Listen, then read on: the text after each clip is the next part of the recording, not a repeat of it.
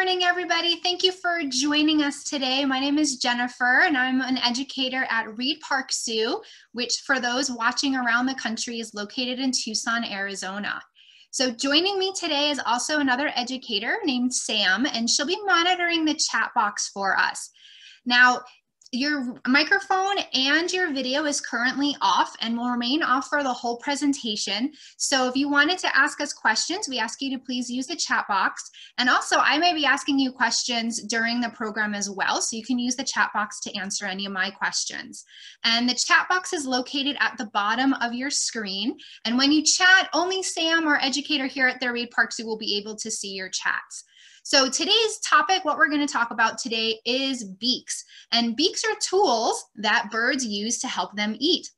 And what's really interesting about bird beaks is that the shape of a bird's beak, it helps determine what the bird is going to eat. So if you look at all of these birds on this page, these are birds that are at Reid Park Zoo, but they natively come from all over the world. And even though they all live in different habitats all over the world, you can see that they have the same shaped beak.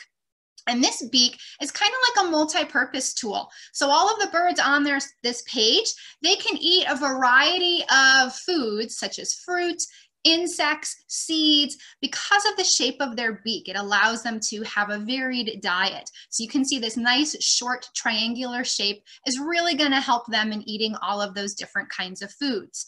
So during this presentation, we're going to talk about some different bird beaks and how special they are in helping an animal to survive. So a bird beak is a type of adaptation, since it's something on an animal's body that's going to help them survive. And in this case, it's going to help them to be able to eat certain types of food. So let's get started on our first type of beak. And you guys may be able to realize that these are both different types of ducks. The one on the left is a blue-winged teal, and the one on the right is a rosy-billed poacher. And these birds are both aquatic birds, meaning they're gonna live in and near the water. And they're going to use their beak to help them to get their food. And what they're going to eat is they're going to eat plants that are in the water and tiny insects that are in the water. And their beak is going to help them to filter out their food from the water. So they're going to take a big gulp of water and then use their tongue to push the food out and all their food, the water out, and all of the food will be stuck inside of their beak.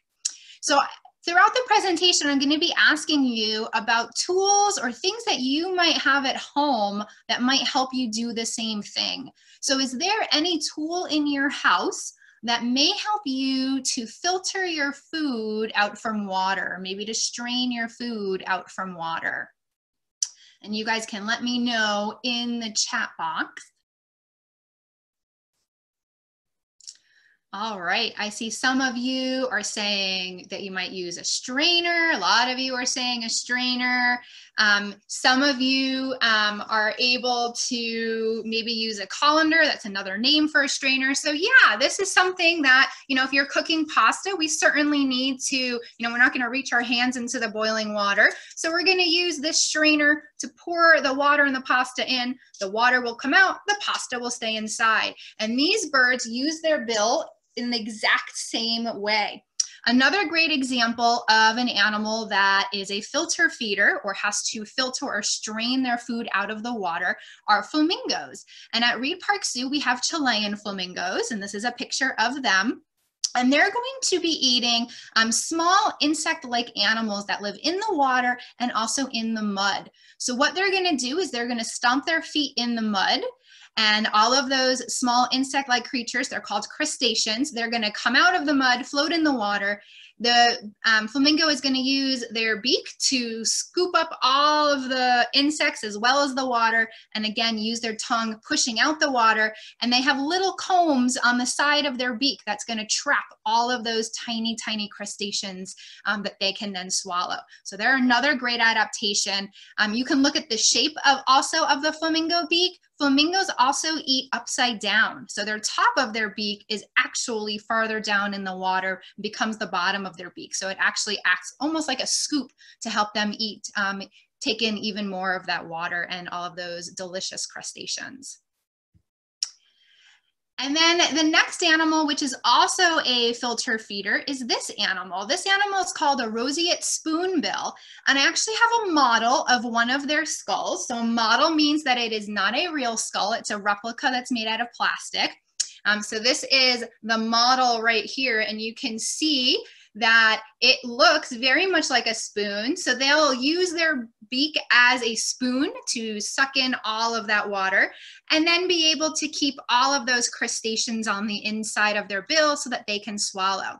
And you might notice that the spoonbill and the flamingo, they're both pink in color, and they also have something in common, which they eat crustaceans. And it's actually those crustaceans, those small insect-like creatures living in the water, that is turning their feathers pink. So that's something really cool that they're able to be that pink color because of the food that they both eat.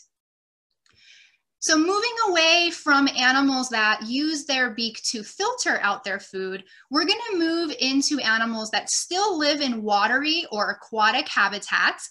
And we're going to talk about animals that use their beak to kind of pick up food that they're going to eat out of maybe marshes or rice paddies, as in the Saurus crane, the large bird that you see on your left. We have an egret that's on your right. And these birds are going to be eating, again, maybe some insects, some larger insects that are in the water. They're going to be eating fish as well. And they're going to use their beak to be able to do that. These birds aren't going to swim necessarily in the water. If you check it out, they have really long legs that are going to help them to wade in the water, keeping their feathers above the water height. And also their long beak will help them to stick their beak into the water and keep their feathers on their heads out of the water as well. So is there anything that you guys might have at home, if you think about eating, anything that you might use that might help you to get your food and eat it a little better? Maybe something that has a sharp edge, maybe something that's really long. Some of you are saying forks, though that's super great. So it is just similar to us using a fork, particularly if they might be eating fish. For me, what came to mind is chopsticks. So I don't know if any of you guys are using chopsticks. Chopsticks for us can be pretty hard to learn how to do. And so they were going to use their bill as a fork or chopsticks to be able to get that food out of the water. And so I have another model of a skull that we can show you. And this is a scarlet ibis. And first, I want you to notice the color of their feathers. So they're pink in color, just like the spoonbill and just like the flamingo. So any guesses on what this animal might be eating that the flamingo and the spoonbill also ate that made them this pink color?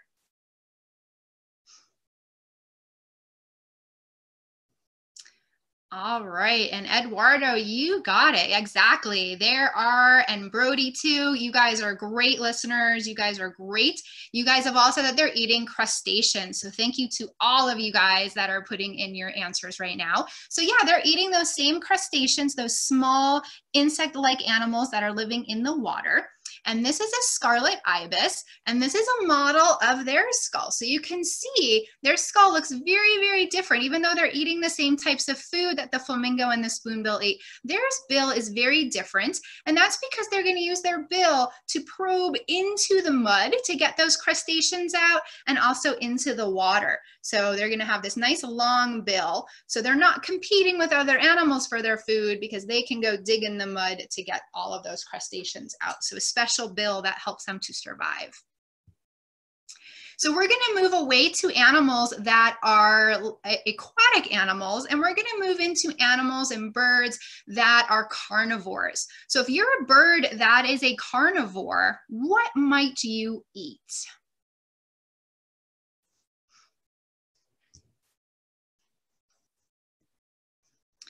All right, you guys are doing a fantastic job. You guys are all saying meat eaters. So yes, rats are meat as well. So yeah, if you're a carnivore, you're a meat eater. And if you're a great horned owl, like the bird I have pictured, you're gonna be eating all sorts of small rodents like mice. You might eat even other birds. You might even eat some reptiles. And what helps you to be able to catch your food is that nice sharp beak. So great horned owls, and I have a model of a skull to show you here too. Great horned owls have this great hook at the end of their beak that helps them to really be able to capture their food and also to then tear the meat off of the bone. So if you guys choose to eat meat, is there something that you guys use all the time when you're eating meat that helps you eat a little bit better? Excellent. So you guys are saying a knife. So yeah, the beak of a great horned owl is very similar to us with a knife or scissors. That's going to help us to help them to be able to survive and eat that food. Great job. So I have another bird that's a carnivore to show you. And this bird is a king vulture. And I have another model of a skull to show you. And the king vulture is not a hunter. So even though it's a carnivore, he's not going to be hunting for his food. Instead, they're scavengers. So they're going to wait for other animals to die, and then they're going to come and eat the carrion, which is the dead animal. And these guys are really great. They're found in almost every type of habitat, not specifically king vultures, but vultures in general. And they're really good at being nature's cleanup crew. So they're really important. And that nice strong beak that you see is going to help them to be able to tear that meat off of the bone, just the same as with the great horned owl's bill. So looking at these birds, you guys can see that these birds, there are tons of colors. The bird on your left is a sun conure, the yellow one, and then the red one is an eclectus parrot. And these guys, even though they have really, really sharp beaks, they are not meat eaters. So instead, they are fruit eaters and nut eaters. And their really, really sharp beak is going to help them to break open the fruit and get to the kind of the good stuff inside the fruit. And they're going to help them to break open the nuts as well. So I don't know about you, but when I eat a peanut, I don't like to eat the shell. I'm going to peel it and I'm going to eat the nut inside. And these birds are the same way. They're going to use their beak as a tool to be able to do that. And so I have a model, another model of a beak to show you. And this is of a blue and gold macaw. And you guys can see, check out just how big and how strong and sharp that beak is. And blue and gold macaws, they can actually do something that is really cool. They can eat fruit that is not yet ripened yet. And I don't know if you've ever tried to eat maybe a pear that's not ripe yet. When fruit is not ripe, it's very, very hard. And so what happens is that this strong beak helps them to be able to break open into that unripened fruit before any other animal can, since most animals, they would need to wait until that fruit is ripened. So this sharp beak gives the macaw an advantage to being able to eat fruit before any other species is able to do that. So I have a video to show you. And this video is of a sulfur-crested cockatoo. His name is Kaniki at the Reid Park Zoo. And I wanted you to kind of look at, we'll play the video twice. The first one, I just want you to kind of look at what tools he's using in order to help him to shell and then eat his peanut. And then we'll watch it together as well. So just kind of watch it. It is a short video. So just kind of watch and see what tools he's using.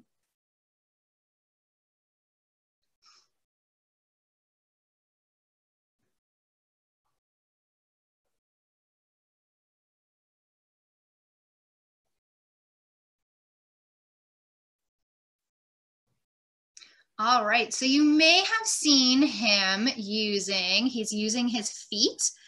So he's using his feet just like you and I would use his hands. He's using his beak as well to kind of break open the peanut and also to get the nut that's inside. But check out how he uses his tongue as well. So he's going to use his tongue almost like you and I would use our fingers in order to get the peanut out of the shell. So we'll watch one more time.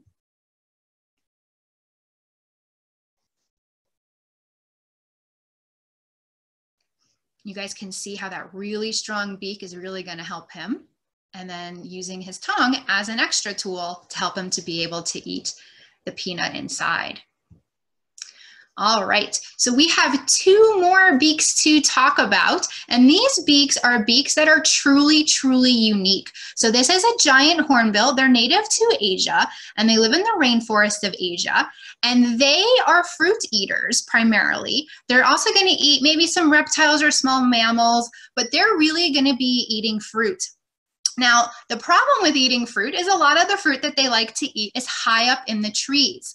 And this is a pretty large bird. So he's not able to hop up on all of the branches because some of the small branches might break if he's too heavy for them. So instead, having this nice long beak helps him to be able to reach fruit that might be on a branch that's way too skinny for him to jump onto. So that nice long beak is going to help him to get his food. And I do have a model of the skull here as well to show you. So you guys can see it's kind of like another arm extension to help him reach even farther. And then the other cool thing about his beak is what's on top of his beak, which makes him pretty unique. This area on the top right here is called a casque. And we're still learning a lot about animals. And right now we believe that this part right here may also play some part in helping the hornbill be able to find a mate. In two reasons. The first is that hornbills produce a large and loud sound. So the casque on the top might make that sound go even farther in the rainforest so that other hornbills can hear them. And then additionally, in this photo, you realize that the hornbill, the casque, is yellow. Believe it or not, the color is not naturally yellow. The hornbill actually colors his own beak to be yellow to attract mates. And he does this by rubbing oils from his feathers onto the top of his casque. And so being this brilliant yellow color also helps him to be able to find a mate as well. And our last bird that we want to talk about is the toucan. So this is a type of toucans called an aracari. So a little bit smaller than the keeled-billed toucan, which is the one that's on your Fruit Loop boxes. But you can still see that he's got, just like the hornbill, this nice long beak to help him to reach fruit that might just be a little bit out of his reach. So that long beak helps him to do that. And then additionally, he has really brightly colored beak, again, enabling him to attract a mate. What you might not notice from the picture, and so I have another type of toucan's bill here. You might be able to see, I'll put it really close. You might be able to see the bill has little edges along the side of it. And this is going to help the toucan be able to peel the skin off of the fruit. So my last question for you is, do you guys have anything that you might use at home to peel the skin off of fruit that you're eating?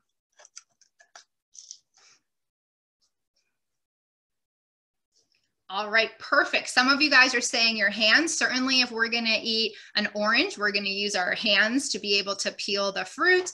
Some of you are saying a knife, and some of you are thinking how I thought with a potato peeler as well. All right, so I wanna thank you for joining us today. My at-home challenge for you, no matter what part of the world that you're living, that you're turning into with us today, there are birds in your habitat and in your neighborhood. So I encourage you to, either from the window or by going outside, to see how many different types of birds you might see out there, and then check out their beaks and kind of list how many different types of beaks that you might see, how many different types of shapes. And if you can watch a bird for a few minutes, kind of see them eating, what are they eating, how are they using their beak to help them to eat. So that's kind of a little assignment that you guys can do just for fun. There's lots of things that we can learn just by observing animals and watching what they're doing. So I want to thank you for joining us. We could take a couple of questions, but in case you have to go before questions are over, I just wanted to let you know that we do have some classes coming up if you'd like to join us for another class. And you can visit reidparkzoo.org to see all of our classes.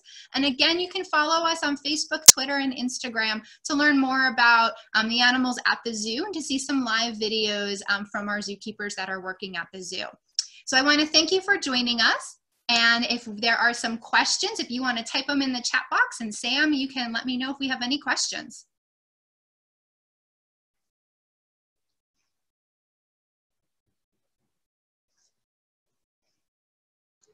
Hi, Jen. We had a question early on in the webinar asking about the ostriches that we have at the zoo and what kind they are.